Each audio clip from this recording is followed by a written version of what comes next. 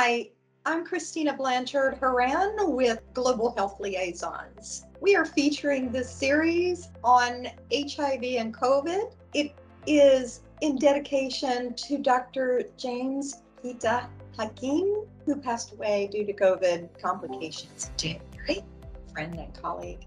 We'll begin this series with Dr. Peter Mugyenyi, who has been a phenomenal researcher in the field of HIV AIDS, and he will talk with us about what it was like in the beginning of the HIV epidemic and how we can compare that with the current situation with COVID. We appreciate your attention. We hope that you'll send questions. In the follow option, you can leave comments and add your questions. We'll be discussing those at the session on the 15th of September, when we will feature a live event with all of our panelists to answer questions posted. Please join us so that you can speak with the presenters, provide your questions, and get answers. Without further ado, now let me introduce Dr. Peter Mugyenyi.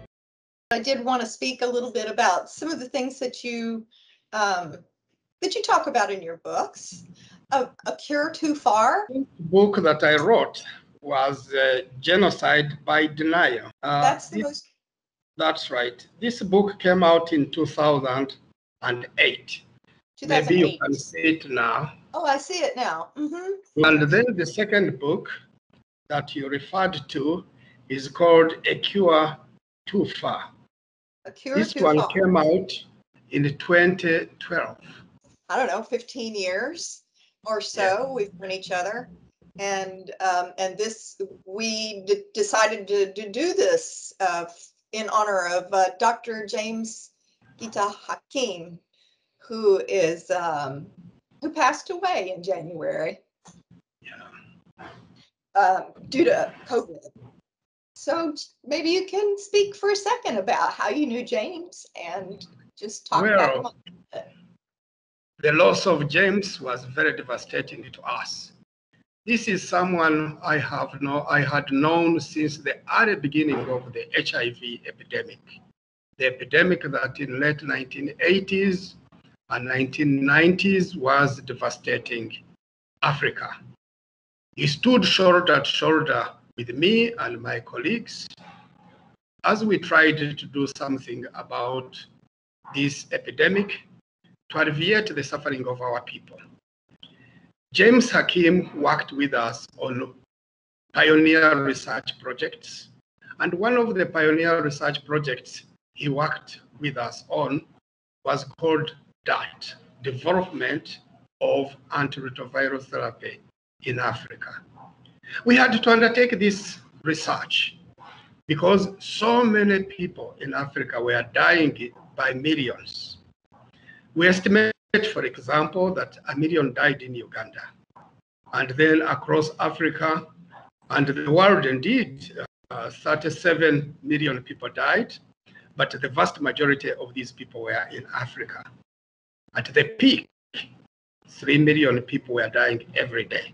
James was always with us to carry out research, to see whether we could find effective treatment that could alleviate the suffering, that could put a stop to the carnage of HIV AIDS in Africa. This is James Hakim, whom we miss so much. And by the time James passed away, in yet another pandemic now, that has got great similarity to HIV, James had the satisfaction of seeing that AIDS was no longer killing as many people as it used to be, as it used to do in the late 1980s and through 1990s and throughout the 2000s. And he made great contribution in making that one happen. So we will miss him, but his contribution to Africa and the world will last forever. As I speak to you, Christina, there are millions of people in Africa who would now not be alive, but for the efforts of James Hakim and others who fought the good fight against this epidemic. They are now alive. Some of them are parents, and some of them are grandparents, and we have grandchildren. James has grandchildren who are now alive thanks to his contribution. That's what I could say about my colleague and a friend, James Gita Hakim.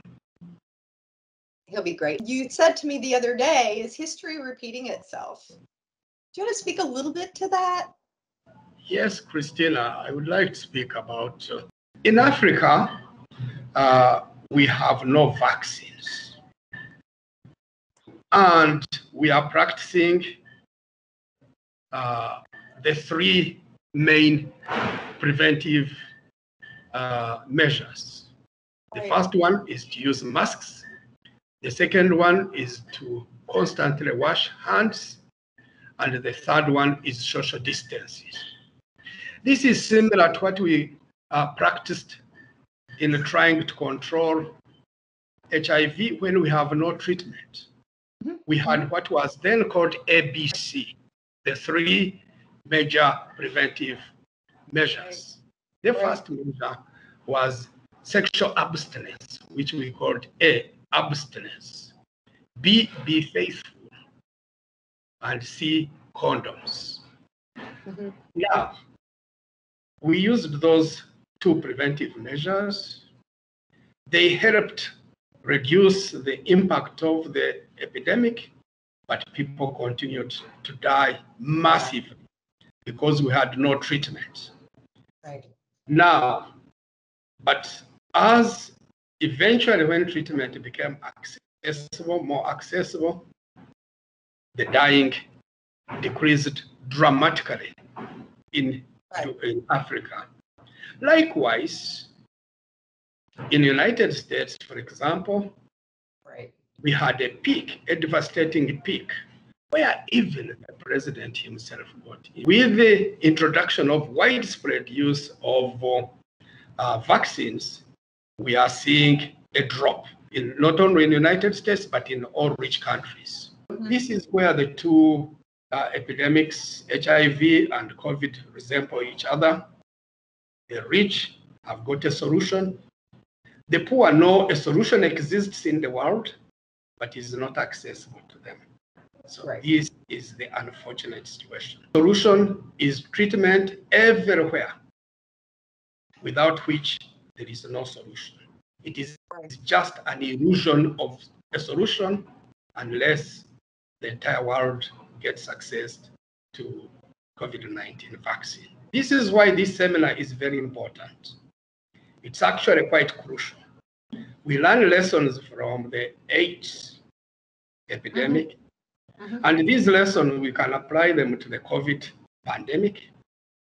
And this means we have to fight together as a world to fight epidemics that affect humanity. In 1996, highly effective drugs that could put a stop to the carnage of AIDS were discovered. Then they were called HAART, highly active antiretroviral therapy. These drugs were accessible only to rich countries. For over a decade, after effective treatment had been discovered, people continued to die at a rate of 3 million per day. How do we solve that problem? We need to get them as partners in the fight against COVID-19.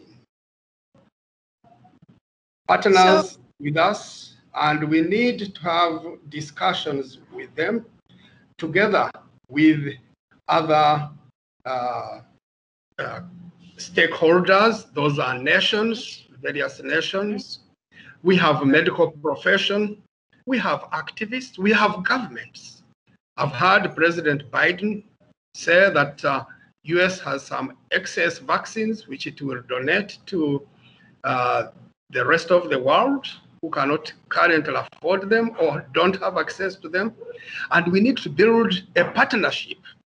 And a partnership like what was built to make HIV drugs accessible. We don't want, surely, to keep starting from scratch whenever we get a new epidemic. We need to make this a good practice for the world, that pandemics, epidemics, which affect the entire world, we are going to have a partnership. This partnership will include pharmaceutical companies working with doctors, with the social workers, with governments to address them as a world, as a compassionate world. Otherwise, we'll keep reinventing the wheel every time a new epidemic comes.